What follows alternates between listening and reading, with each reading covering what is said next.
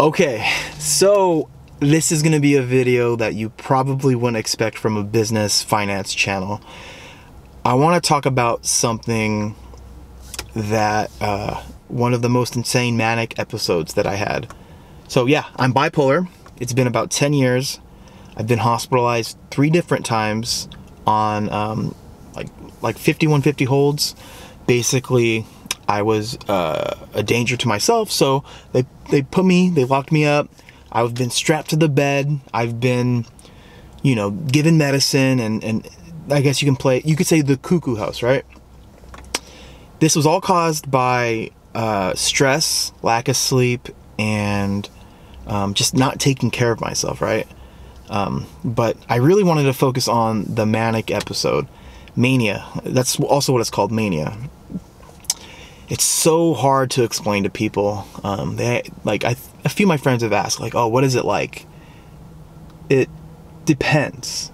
There's you can be manic and be paranoid. It could be manic delusional, which paranoid is kind of being delusional. But there's the third one, and it's my favorite. I hate to say that, but it's when you're so confident, like bipolar, right? It's a mood thing. Like, you have your extremes, your highs, like happy, conceited, confident. You can do anything, to like the lows, right? Where it's just kind of like scared, paranoid, fearful. So I'm going to talk about one of the episodes I had where I was fucking up here through the roof, like conceited, happy, just, okay, let's get right into it. I hadn't slept for a few days. Was working on a video project where I was underpaid, undervalued, but working way too hard on this project, and I had an episode. I remember, it's a crazy part, I don't remember every single thing, every detail. There's like definitely parts of that episode where I kind of blacked out. I don't remember, but I remember walking around. Oh my God, it's crazy to even say this on camera. I was in Arcadia living with my sister. Thank God. I can't even, so grateful for my sister. She helped me so much through this journey of mine. But I was walking around Arcadia thinking that I was Drake, the rapper Drake. I swear to you guys, I was walking around like I know it sounds simple, right? Like not simple, but it sounds like impossible to like literally think you're somebody else. But in my mind, I was like, yeah, I'm Drake. I guess, okay, think of yourself as Jim Carrey, or an actor where they get so deep in a role to where they lose themselves, and they literally become that person.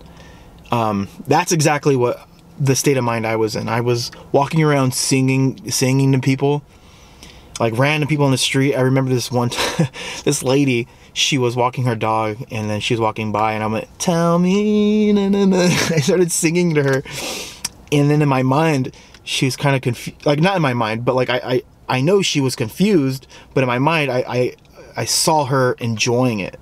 Like, oh, that's so cool. Like, Drake went to Arcadia, like no bodyguards. I did that for like an hour. And here's where it gets even crazier. Then I'm down, I don't know, was it Las Tunas? One of the streets in Arcadia. I see a field of these workers, guys working construction. In my head, I'm like, oh, I'm Drake, I gotta bless the people. So must have been like 15 guys there. I just go, hey, amigos, how many of you guys are hungry? And it's just quiet. And in my mind, I'm like, oh, it's because I'm Drake. They're nervous to talk to Drake. But in reality, I'm sure it's just like, they're probably like, who is this dude, So, they're like 15, and then I was like, okay, I went and bought every one of those guys lunch. Okay, I'm like, I would never probably do that. Normal me wouldn't do that, but I bought 15 guys lunch. They were happy, but they were super confused because I remember giving them the food and just saying like, hey, all I ask is just enjoy the music. Enjoy the music. And then I handed them like 5 trays of food, burgers, fries, and drinks. And then it gets even crazier. Then I remembered a few days later, I'm at a park in La Puente. I see this homeless lady, and she's kind of, no, I don't want to say beat up, but she looks like she's been in a fight. And I don't know if that's like true or not, like if that was like how I just perceived it. But she, you know, I was walking down and I saw her, and she looked scared, and I was like, oh, don't be scared, you know, like, I'm Drake, don't be scared. I think I might have even sung to her too. I gave this lady my car.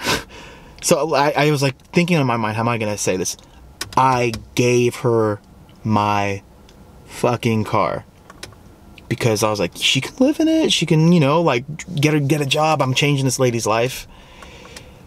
And that was probably the craziest thing I did is during this episode, gave this lady my car. And then I think maybe the day after that, you know, lack of sleep. Like I wasn't sleeping at all for this time period, right? It might have been like a 4-day period. So then I end up in the hospital. I'm in the hospital for like, I don't know, 6 days. And I come back down, right? Because I'm up here. And then I come back down and I'm like, then I go through the big old depressed state. I think that one lasted for a while. But yeah, I'm like, okay, whatever. I lost a car. It's just that's the part of life, you know? Yeah, I guess that was my own fault. But the scary part is, like, I just gave it to her. I didn't give her a pink slip or no document saying that she's reliable for anything that happens to this car. Nothing. Just straight up, here's the keys, like Oprah. Just, I don't know. Gave her the car. So I would say maybe like a month or so after that, I'm like constantly looking, right? Like I need to get my car back. Like, I have to Indian give this, because you can't just give someone your car that you don't need. I didn't even know she had a driver's license. So I'm like, oh man, I can't believe it. And then as literally the day after I stopped looking and stopped really caring about where this car was at, I drive by, I turn my head, I'm at the park, I see her car, and I'm like, I see my car, her car. Then I pulled in, and I tried to explain to her, I was like, look, you know, like, I wasn't right mentally, like you can't have this, like I can't just give it to you.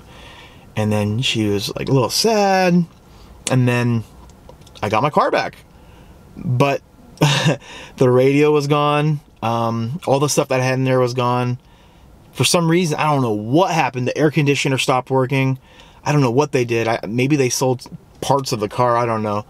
But yeah, I got my car back, and I would say that was pretty much it. Wild, right? What a crazy ride.